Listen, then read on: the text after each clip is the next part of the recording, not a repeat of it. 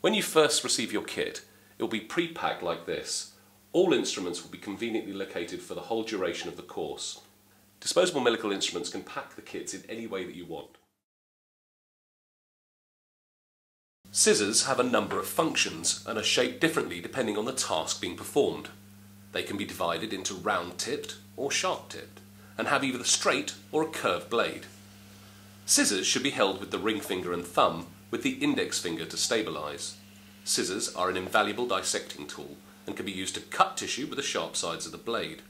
Alternatively, they can be used to bluntly dissect through the tissue planes by inserting the closed blades between the two planes and gently opening the blades to ease the tissues apart. Such a technique is useful in epidermal cysts. Scissors are also used in the cutting of sutures. However, it is important to use a separate pair for this task, as it may lead to blunting of the cutting blades.